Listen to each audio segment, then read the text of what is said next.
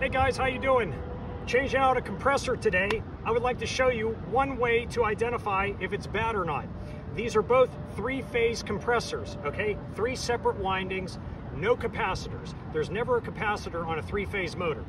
Now, this one motor that I'm changing out today, it has an open winding. I'm just going to show you the difference, how you can actually check your compressor. You want to go on your voltmeter to the ohm value, okay? You go on there to your ohm value.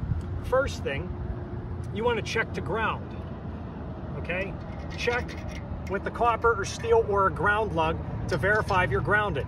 We are in fact not grounded, okay? Now, we check between the legs. Currently open, that is bad. The other way, still open. Go to our last set, and you can see there's an ohm value there.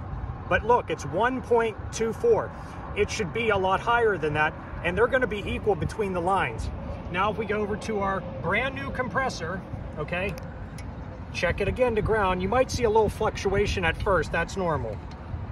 Okay, not grounded, not grounded, not grounded. Now, let's check between the legs.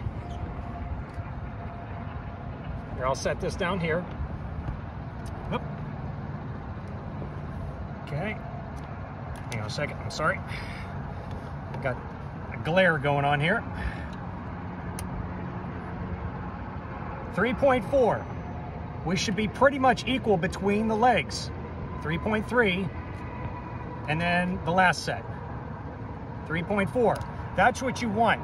You want to be exactly equal on there, or else you could have a problem with your windings inside. Now, that's just a 3-phase motor. So that's one way of checking it. Sometimes they're grounded, sometimes they're open, but end result, this one's bad. This compressor is from 1998, so it's definitely got its use out of it, okay? Hope you guys learned something. Have a good day, stay safe. Thank you.